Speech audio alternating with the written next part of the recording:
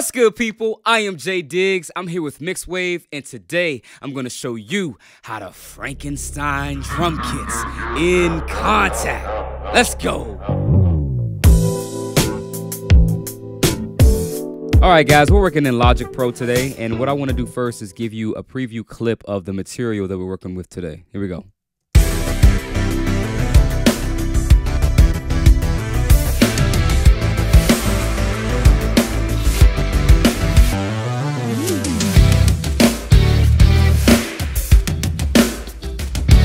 Yeah, so those drum sounds are coming from one kit, but what I'm going to show you how to do is combine multiple kits together using snare from one kit, the kick from another kit, the cymbals from another kit, and even maybe the room from a whole nother kit. So let's get started with that. So here we are in Kontakt, and today we're going to be using all three of our drum kits today. We're going to be using MixWave Tony Royster Jr. drums, Luke Holland drums, and Thomas Pridgen drums. Today I'm going to be showing you how to combine all three of these kits to get your own customized sound. So we're going to start with Tony Royster Jr. I want to go ahead and solo these drums right here, and we're just going to play these for a second.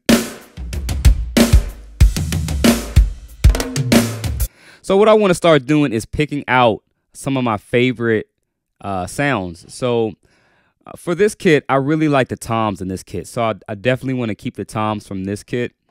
And I like the snare. I have a particular snare that I like. What I'm going to do with the snare, actually, I'm gonna use multiple snares. So I'm going to layer this snare with a snare from another kit. My favorite snare from this kit is the Galaxy snare. I like this snare because it just has this thick sound to it. This really just punchy and thick sound that I really like. So I definitely want that. Now, what I don't want the kick from this kit. So here's the first tip. So the first tip to doing this is really very simple. The easiest way to do this is to unload the samples.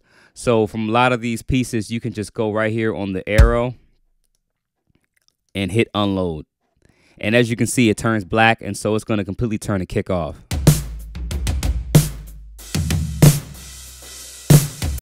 Boom. All right.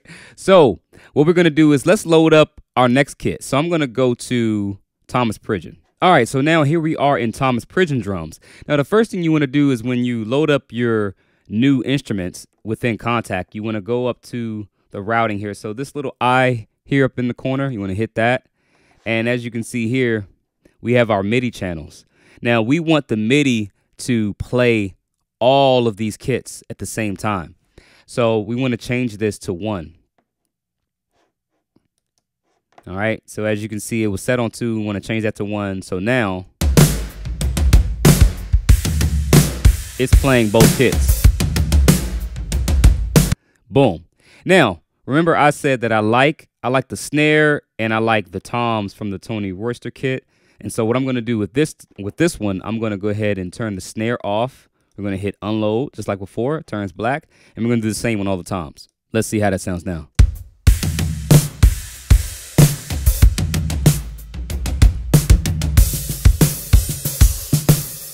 I'm digging that. I like this kick. So we're going to keep that. And now let's load up Luke Holland. Let's see what Luke's talking about. So now we're here in Luke's drums. And remember, we have to do the same thing. We have to go up here to the eye, and we have to change the MIDI channel. Change that to 1. All right, so let's take a listen to Luke's kit by itself. I'm going to solo this right here.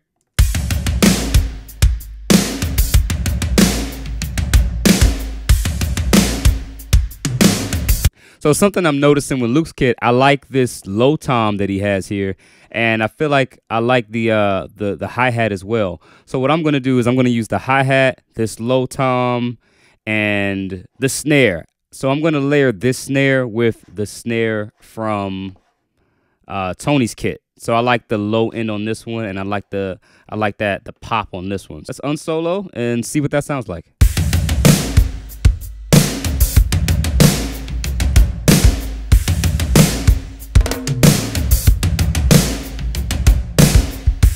Yeah, I like that. So here we go. So we're gonna go back to Tony's kit and turn off this low tom here. So we're gonna unload that one, and we're gonna keep the gong tom right here because it's also triggering this. So let's see what that sounds like.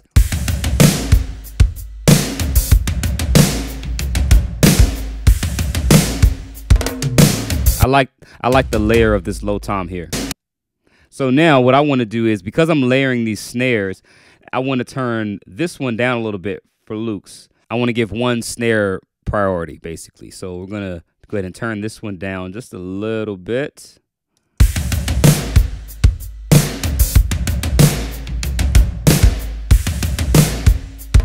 All right, so now you have a choice to make, because now what I'm noticing is, because we have these snares and everything, all of the rooms and the overheads are in there. So what I want to do is we're going to pick and choose. I'm using the cymbals from Tony's kit, right? So we're going to keep the overheads there. So since I'm not really using the cymbals in Luke's kit, I'm going to actually mute the overheads. And this is where you can really get creative. You can just really combine all kinds of combinations and put, you know, whatever you want to do together. You can use all overheads in all the rooms, but for this instance, I'm going to go ahead and pick and choose. So I'm going to mute the overheads in I'm getting confused, Pridgen's kit.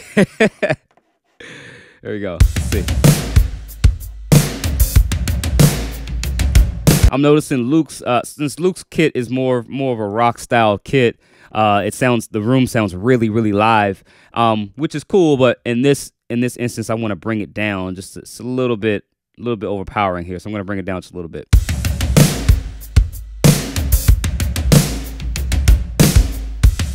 That's a little better. Okay. Digging that. All right. So now let's go ahead and turn off the cymbals here for Pridgen. I guess Tony's. Yeah, let's just use Tony's cymbals for now. We'll turn everything else off here. Let's see.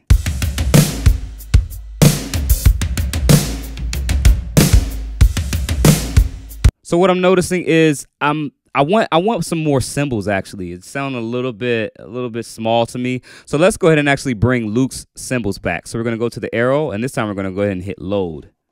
All right, now we have Luke's cymbals turned back on. I'm gonna go ahead and unmute the overhead.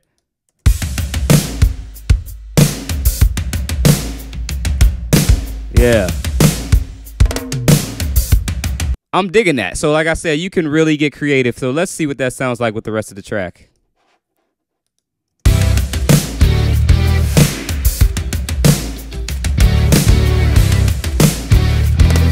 I'm digging that. And if I want it a little bit more open, right? So we can bring up the room.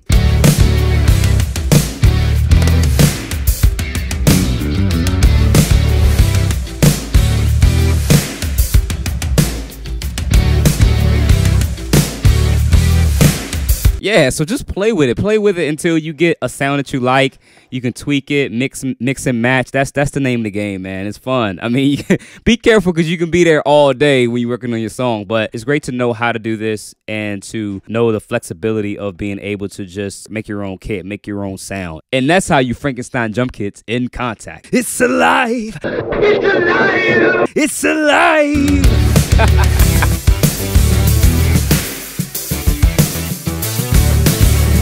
Okay, guys, if you made it this far in the video, I want to thank you so much. If this video helped you, before you go, please leave a thumbs up and type in the comments. Let us know what you think. If you have any questions, go ahead and type those in the comments. We'll be able to help you out as well.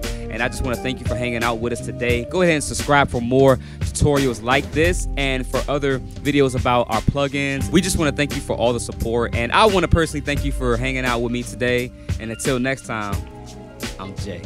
Peace.